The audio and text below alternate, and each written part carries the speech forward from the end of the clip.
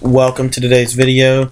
Today's video we're going to be talking about defensive depth charts, what we like to look for in our nickel strong defense.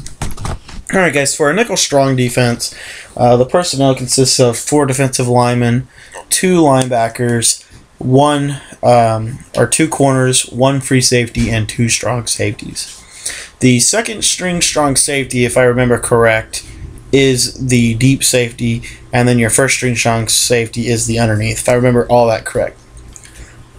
So what I want to accomplish with my depth chart is obviously I want to make sure I got the right guys in the right situations. Well, a package that is in the nickel strong is the 4DNs package. So I like to set up a 4DNs package with my depth chart. So I'm going to go through and I'm going to take out my outside linebackers here at the outside linebacker. I'm going to substitute in middle linebackers here just for future scheming. So for example, the right end, which is the left side of the screen, is my strong side. So I'm going to put my weakest guys on the strong side to give me the balance. So I'm going to put guys like Detone Jones, who has good speed, good strength, but not great at either. I'm going to put him at a second string in case I want to use him.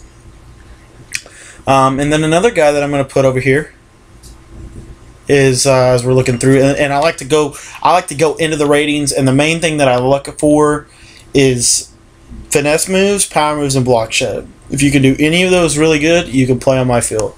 So as you see here, Nate Palmer has really good power move or really good finesse moves. Mike Neal has really good power moves. Worthy has really good power moves. Nick Perry has really good moves. Raji has really good moves. Another thing that I noticed too, though, is that Nate Palmer's a linebacker, so he can play coverage. So I like to put guys like that in my package. So I'm going to start Nate Palmer, who again, not great strength-wise, but for the nickel strong, he's on our weak side, or he's on our strong side, so that's going to make it our strength in essence. So that's what I like to do there. And then if I want to come out in more of a basic package, I can RB sub in at nickel wide 9 or nickel strong, and it gets the same personnel on the field. You'll just have to RB sub in your safeties and stuff like that, but I really like using that 4DNs package. And then so for my weak side, I want to put my 2 strongest guys there. So for the Packers, that's Clay Matthews and that's Nick Perry.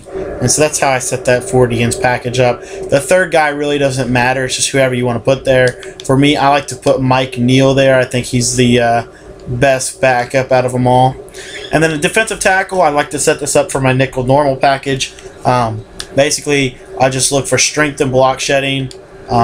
Pretty much, I try to get the strongest guys in there and the best block shedders. Here you see, according to the ratings, BJ Raji has really good strength. But as you'll see here, his block shedding is not quite as good as Boyd, but I really like that strength that he brings. And another thing that he brings over Boyd is explosiveness in the pass rushing game. You see 85 power moves there, so I really like Raji over Boyd, even though I used to like Boyd over Raji. So now, moving on to the left outside linebacker position. And this position is not used in the nickel strong, so I like to just substitute a no-name that I'll never play in.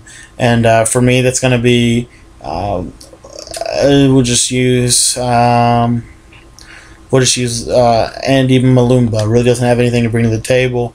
But then at second string, I like to sub in Clay Matthews because this is a guy that's going to be playing on special teams, the second string linebacker. And then third linebacker really doesn't matter, but if Clay Matthews gets hurt for special teams, then I want to have a backup option for the special teams unit. So I like to look at hit power, and I'm going to pick the 4th best guy at hit power. So we have 95, 86, 84, that's 3, 87. So I want to put the 84 guy in, so that's AJ Hawk in this example. So there you see how that works.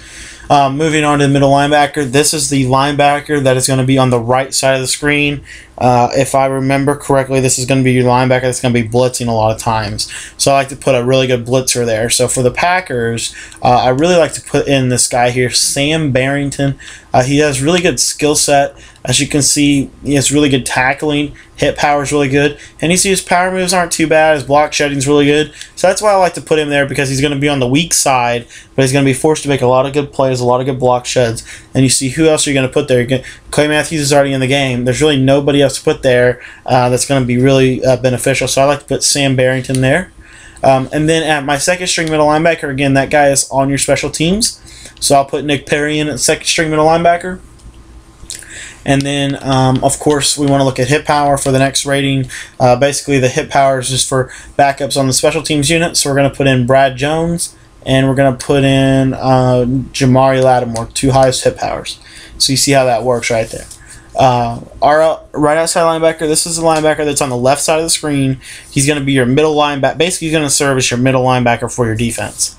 This is where I like to put A.J. Hawk, my best zone covering guy. You see he's got the, let's compare him really quickly to Brad Jones. You see he's got better speed, better strength, a little bit better acceleration.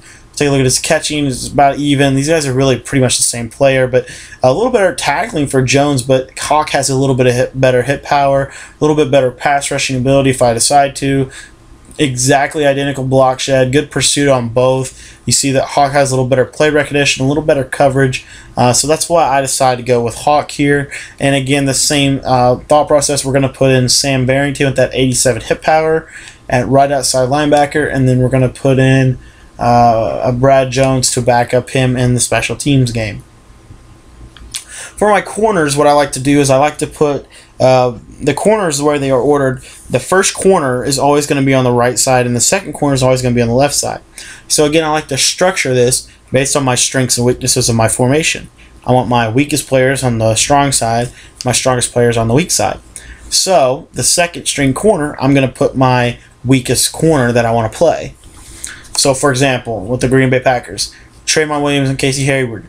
I like to put in Casey Hayward at the number 1 corner and Trayvon Williams at the number 2 corner, because Trayvon Williams has less strength and he also has less block shed and tackling. You see the tackling is much less and the block shed is much less than Hayward. So do you see how that works? Hopefully you do. And then what I like to do is I like to put in, again, the 3rd and 4th corner are guys on your special teams. So I like to substitute in Madden gym guys. So for this example, we're going to be putting in M.D. Jennings, and we're also going to put in Chris Banjo at the 3rd and 4th. And then at the 5th string cornerback slot, I like to put in a guy that has really good press rating for my quarter defense. If I ever want to go to a quarter defense, I can have access to a guy, and I want to just check the press ratings. So you see a guy here, Devon House, with that 86 press, really effective, so we'll put him in the game. Next, with the free safety, this is he's also on the free safety actually is the kind of the MVP of the defense, if I remember correctly. I want to say that the free safety is actually on the right side. I may be wrong on this, but if he's on the left, you want to put but the left side free safety is your user player, unless you want to use the middle linebacker. And so I like to put in a guy like Sam Shields here. This guy is going to be really good in terms of speed and user ability. But if you want to go with a more traditional, you could put in a guy like Chris Banjo. But I like to put, for your free safety, your second best hit power as your second string strong safety, or excuse me, your second string free safety, because he's going to be on special teams as well. So we like to put in Sean Richardson with that 88 speed, 72 strength kind of situation there. And then at strong safety, we're going to be putting in Morgan Burnett at the second string strong safety. But for purposes of scheme, we're actually going to put Morgan Burnett here because we need him at the first string strong safety slot. So it all works out to put Sean Richardson at the second string strong safety spot.